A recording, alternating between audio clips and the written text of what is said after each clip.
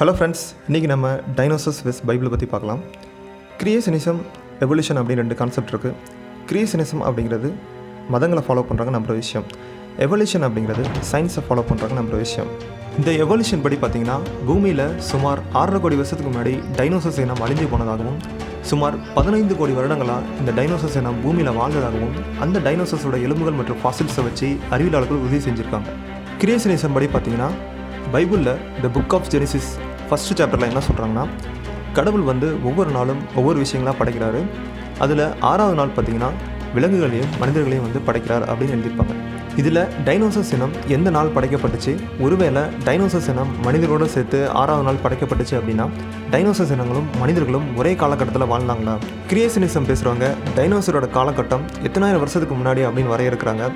இந்த டைனோசர் இனம் பைபிளோட எப்படி புரிஞ்சு போகுது, ரெண்டு சைடு இருக்கும் வாதங்கள் என்ன, இதில் என்னுடைய கருத்து என்ன அப்படிங்கிறத பற்றி இந்த வீடியோவில் பார்க்கலாம். வீடியோக்குள்ளே போகிறதுக்கு முன்னாடி சேனல் பிடிச்சிருந்தா சப்ஸ்கிரைப் பண்ணிக்கோங்க, தொடர்ந்து வாட்ச் பண்ணுங்கள். வீடியோக்குள்ளே போகலாம்.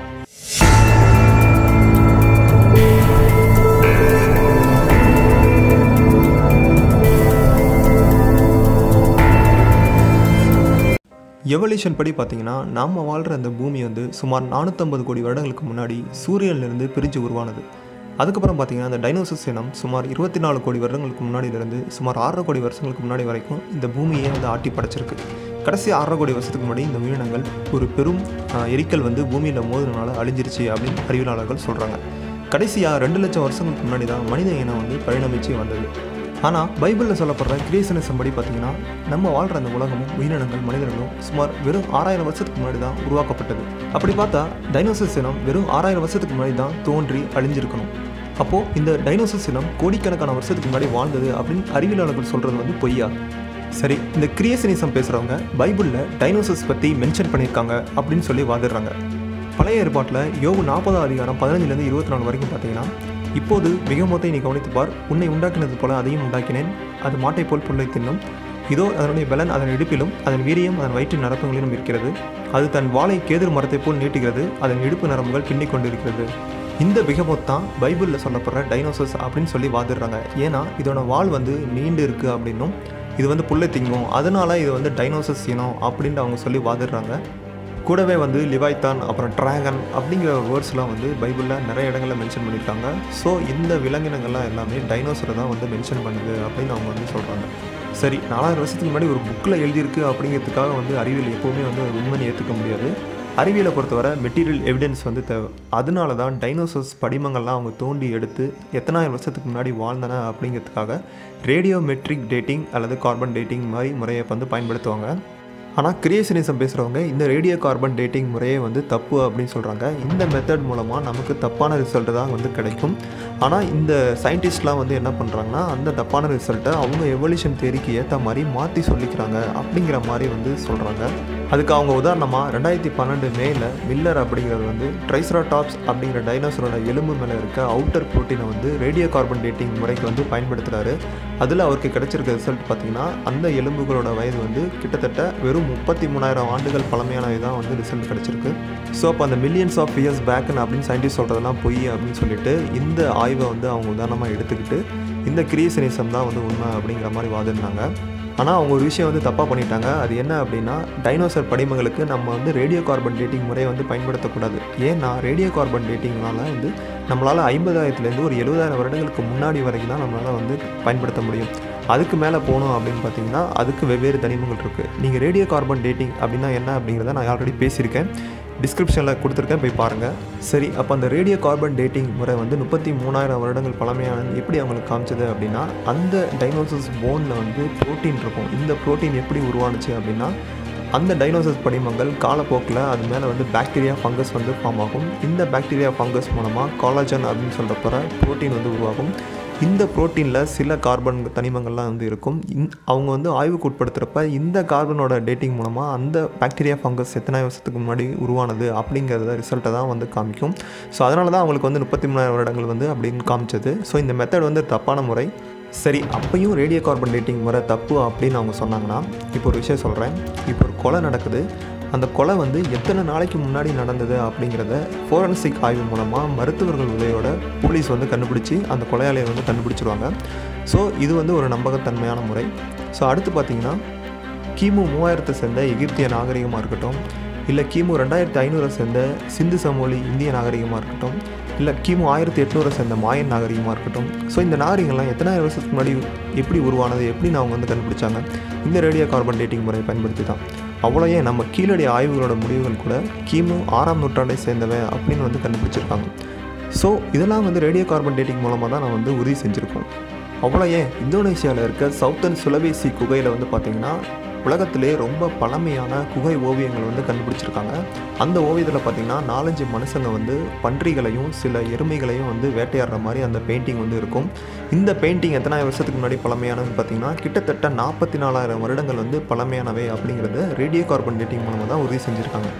ஸோ இந்த மாதிரி ரேடியோ கார்பன் டேட்டிங் மூலமாக நம்மளால் வெறும் ஒரு 50,000லேருந்து 70,000 வருடங்கள் வரைக்கும் தான் கால்குலேட் பண்ண முடியும். அதுக்கு மேலே போணுச்சு அப்படின்னு பார்த்திங்கன்னா நம்ம வந்து பொட்டாசியம் அப்படிங்கிற தனிமத்தை பயன்படுத்தலாம். அப்படின்னா யுரேனியம் 235 அப்படிங்கிறத பயன்படுத்தலாம்.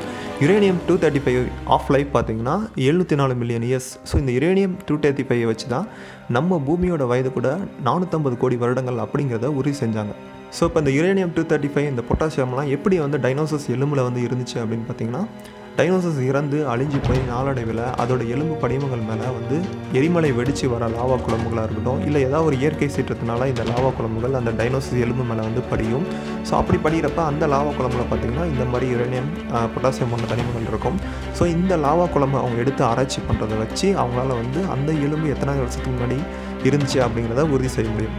இதே மாதிரி இன்னொரு முறையும் பயன்படுத்துவாங்க. அது என்னென்னா, புவியியல் வல்லுநர்கள் உதவியோட இந்த மாதிரி டைனோசர்ஸ் எலும்பு மேலே படிகிற மண் அடுக்குகள் இல்லைனா பாறை அடுக்குகளை வச்சு அது எத்தனாயிரம் வருடங்கள் பழமையானது அப்படிங்கிறத கால்குலேட் பண்ணுவாங்க. இப்போ நீங்கள் ஒரு பொருளை தூக்கி தரையில் போடுறீங்க அப்படின்னா அந்த பொருள் மேலே நாளடைவில் தூசி படியும், அப்புறம் வந்து மண் துகள்கள் படியும். ஸோ இப்படி படிஞ்சு கிட்டத்தட்ட ஒரு 100 வருஷம் கழித்து பார்த்திங்கன்னா அந்த பொருள் வந்து அந்த பூமிக்கு அடியிலேயே போயிடும். ஸோ அதுக்கப்புறம் இன்னொரு 1000-10,000 வருடங்கள் கழித்து பார்த்திங்கன்னா அது ரொம்ப இன்னும் ஆழமாக போயிடும். ஸோ அதுக்கப்புறம் நம்ம தோண்டி எடுக்கிற மாதிரி தான் வரும். ஸோ இந்த மாதிரி ஆழமாக போக போக ஒவ்வொரு அடுக்குக்கும் பல லட்சம் வருடங்கள் வந்து வித்தியாசம் வரும். ஸோ இதேமாரி தான் அந்த டைனோசர்ஸ் எலும்புகள் மேலே நாளடைவில் பார்த்திங்கன்னா மண் துகள்கள் படிஞ்சு அது பூமிக்கு அடியில் எவ்வளோ ஆழத்தில் இருக்கோ அந்த ஆழத்துக்கு ஏற்ற மாதிரி அவங்க வந்து ஒரு கால்குலேஷன் வச்சுருப்பாங்க. இந்த மண் அடுக்குகளை 3 வகையாக பிரிக்கிறாங்க. ஜெனோசோயிக், மிசோசோயிக், பேலியோசோயிக் அப்படின்னு 3ஆக பிரிக்கிறாங்க. இதில் ஜெனோசோயிக் அப்படிங்கிற அடுக்குகளில் பார்த்திங்கன்னா நம்ம இப்போ ரீசெண்டாக எவால்வ் ஆன மனிதர்கள் அப்புறம் விலங்குகளோட எலும்புகள்லாம் வந்து இதில் தான் கிடைக்கும். இது வந்து பார்த்திங்கன்னா 65 மில்லியன் இயர்ஸ் வரைக்கும் அந்த அடுக்குகள் வந்து அதில் வந்து அந்த படிமங்கள்லாம் வந்து கிடைக்கும். அதுக்கப்புறம் பார்த்திங்கன்னா மீசோசோயிக், இதுதான் வந்து 65 மில்லியன் இயர்ஸ்க்கு முன்னாடி அந்த அடுக்குகள்லாம் உருவாகியிருக்கும். ஸோ இந்த அடுக்கு கீழே பார்த்திங்கன்னா தான் டைனோசர்ஸ் இனங்களோட எலும்பு படிமங்கள் எல்லாமே வந்து இந்த அடுக்கில் தான் வந்து கிடச்சிருக்கு. இது பார்த்திங்கன்னா 65 மில்லியன் இயர்ஸ்லேருந்து 225 மில்லியன் இயர்ஸ் வரைக்கும் இந்த அடுக்குகள் வந்து படிமங்கள் கிடச்சிருக்கு. ஸோ அதுக்கப்புறம் பேலியோசோயிக், இதில் தான் வந்து பார்த்திங்கன்னா ரெப்டைல்ஸ் சொல்லப்படுற ஊர்வன இனங்கள், அதாவது டைனோசர்ஸ்க்கு முன்னாடி வாழ்ந்த இனங்கள்.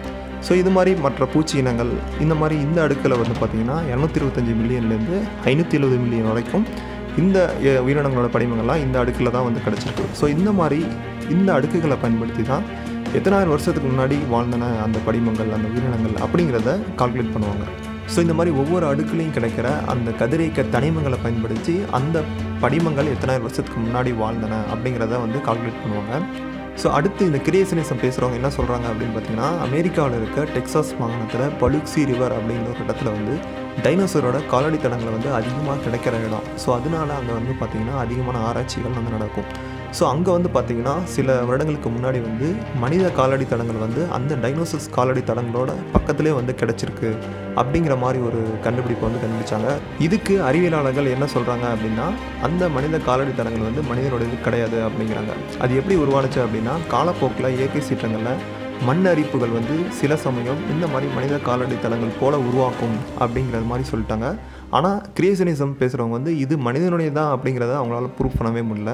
அப்புறம் வந்து பார்த்திங்கன்னா கம்போடியாவில் இருக்க அங்கோர்வாட் கோவிலில் வந்து பார்த்திங்கன்னா டைனோசர்ஸ் இனங்கள் மாதிரி ஒரு உருவங்கள் வந்து சிற்பங்கள் வந்து செதுக்கியிருப்பாங்க. ஸோ இந்த சிற்பங்களை வச்சு பார்க்குறப்ப டைனோசர்ஸ் இனங்களும் மனிதர்களும் ஒரே காலகட்டத்தில் தான் வாழ்ந்தாங்க அப்படிங்கிற மாதிரி கிரியேஷனிசம் பேசுகிறவங்க வந்து சொல்கிறாங்க. அப்புறம் பார்த்திங்கன்னா உலகத்தில் பல இடத்துல வந்து பல கோவில்களில் வந்து ஏலியன்ஸ் மாதிரி உருவங்கள்லாம் வந்து செதுக்கியிருப்பாங்க. ஸோ இதெல்லாம் வச்சு பார்க்குறப்ப இதெல்லாம் ஒரு வந்து கன்ஸ்பிரசி தியரியை வந்து பரப்புகிற விதத்தில் தான் வந்து அவங்க நோக்கம் இருக்கும். கடைசியாக அவங்கள்ட்ட எந்த ஒரு எவிடன்ஸுமே வந்து இருக்காது. சரி, இவங்க சொல்கிற மாதிரி டைனோசர்ஸ் இனம் 4000 வருஷத்துக்கு முன்னாடி தோன்றி மனித இனத்தோடு வாழ்ந்துச்சு அப்படின்னே வச்சுக்கோம். நோவா பெட்டகத்தில் நோவா வந்து எப்படி இவ்வளோ பெரிய ராட்சத விலங்குகளை வந்து பெட்டகத்தில் ஏற்றினார், பெருவேலை நடந்ததுக்கப்புறம் அவர் ஏற்றிட்டு போன அந்த டைனோசர்ஸ் இனங்கள் என்ன ஆணுச்சு அப்படிங்கிறதுக்கு அவங்கள்ட்ட பதில் இல்லை. இதெல்லாம் விட டைனோசர்ஸும் மனிதர்களும் ஒரே காலகட்டத்தில் வாழ்ந்தாங்க அப்படின்னா அந்த டைனோசர்ஸ் இனங்கள் எப்படி மனிதர்களை வேட்டையாடி இருக்கும் அப்படின்னு நினைக்கிறப்பவே ரொம்பவே பயங்கரமாக இருக்குது. இந்நேரம் மனித இனமே இந்த உலகத்தில் இருந்திருக்காது, அந்த அளவுக்கு அது வேட்டையாடி அழிச்சிருக்கும். இதில் என்னுடைய கருத்து என்ன அப்படின்னு பார்த்தீங்கன்னா, நான் எப்போவுமே அறிவியல் பக்கம்தான். ஏன்னா இப்போ ஒரு பொருளில் இருக்க அணுக்களை கண்டுபிடிச்சி அந்த அணுக்களில் இருக்க எலக்ட்ரான், புரோட்டான், நியூட்ரான் வரைக்கும் போய் ஆராய்ச்சி பண்ணுற வேதியியல் வல்லுநர்கள் சொல்கிறது தான் நான் நம்புவேன்.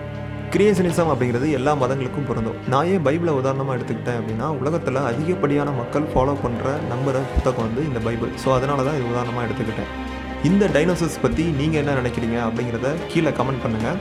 வீடியோ பிடிச்சிருந்தா லைக் பண்ணுங்கள், ஷேர் பண்ணுங்கள். என்னுடைய சேனலுக்கு சப்ஸ்கிரைப் பண்ணிக்கோங்க. தொடர்ந்து வாட்ச் பண்ணுங்கள். அடுத்த வீடியோவில் சந்திப்போம். நன்றி, வணக்கம்.